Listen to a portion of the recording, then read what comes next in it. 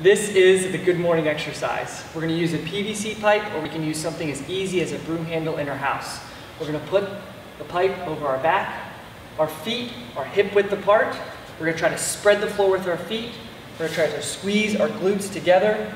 We're going to pull our ribs down, core tight, like someone's about to punch us in the stomach, and squeeze our shoulder blades together. Once we get in that good, stable position, we're going to start to send our hips back, hinging at the hip. As soon as we feel some hamstring tightness, we're going to come back out, up to center. We're going to repeat that about 10 to 20 times, making sure our glutes and our core are stable the whole time.